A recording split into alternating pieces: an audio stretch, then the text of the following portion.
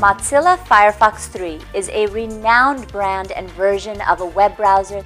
It is a free and an open source web browser available in a vast range of versions, with each increasing count coming up with better features.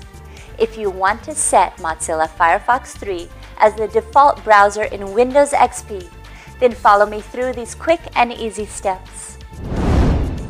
Open Mozilla Firefox 3.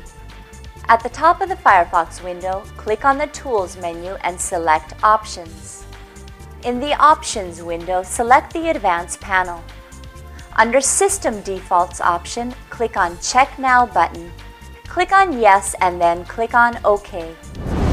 Congratulations! You have successfully set Mozilla Firefox 3 as the default browser in Windows XP.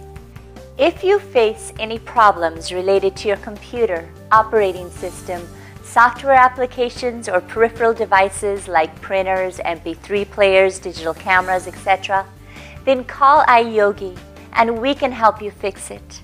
Good karma!